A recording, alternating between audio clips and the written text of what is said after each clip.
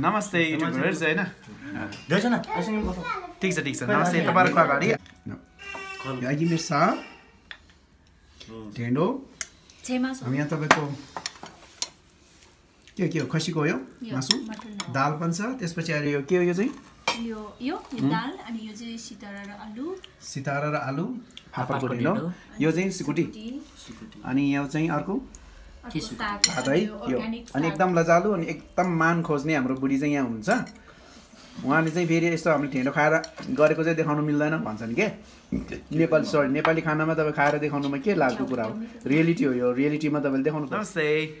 आज तपाईँहरूलाई म भन्छ कि त राख्नुहोस् आज यो फापरको ढेँडो हो ढेँडोसँग चाहिँ साग चाहिँ कसरी खाने त स्पेसली तपाईँसँग चाहिँ थोरै साग छ अथवा भन्दाखेरि हाम्रो गाउँघरमा हाम्रो किसानहरूले चाहिँ कसरी खाने गर्दो रहेछ भन्ने कुरो मैले सानोमा टिपेको र तपाईँहरूलाई म खाएर देखाउँदैछु यो चाहिँ यो साग हो यो चाहिँ फापरको ढेँडो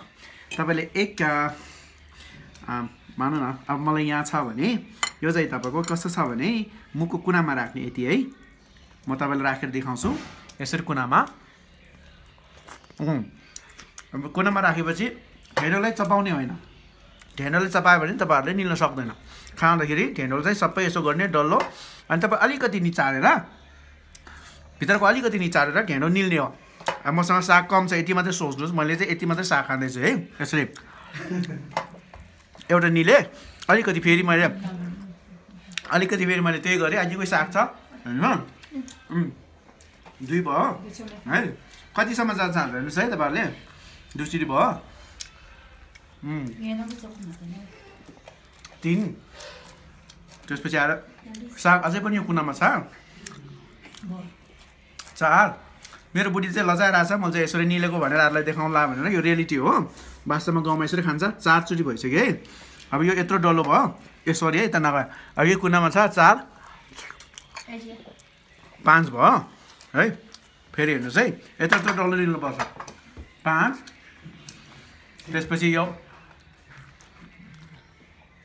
6वटा भयो त्यसपछि मेरो बुढी अझै पनि तर्सिरहेछ